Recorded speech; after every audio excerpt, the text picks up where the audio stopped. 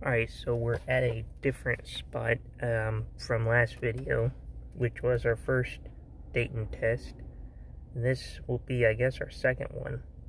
And we are currently on High Street. There's this one right here in this neighborhood. I could pull up next to whatever place this is. Let's go ahead and run the test. I didn't test it here. I literally just pulled up, started recording. So we're getting pretty consistent, 2.5 plus, or at least 2 plus. So I think that if they do some improvements, I think that could hit, 3 and 4 gigabits per second, like we've seen in Cincinnati and other UW cities. Not ones that I've tested, but that I've seen online. So we got 2470 down and 70 up.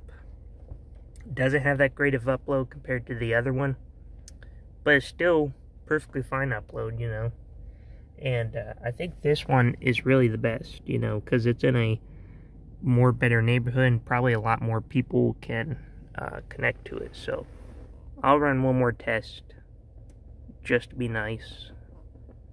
It says it's not supposed to use up your data, but it does. But it's okay, because next week I will get the Verizon prepaid unlimited plan, so I can do it on my S10 5G, which is what I'm using to record. This test not doing so good.